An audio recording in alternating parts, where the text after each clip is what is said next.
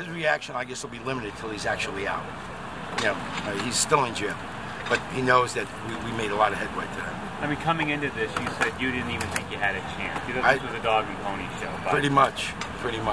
You know what? I can only say that the judge did the right thing.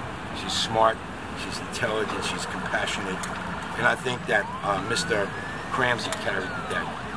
You know, up until this time, everybody seemed to think that this man was a vigilante and he was a crazed individual. I think it was important for the judge to meet him and see him for who he was. I think now we've made a lot of headway in terms of trying to get this resolved.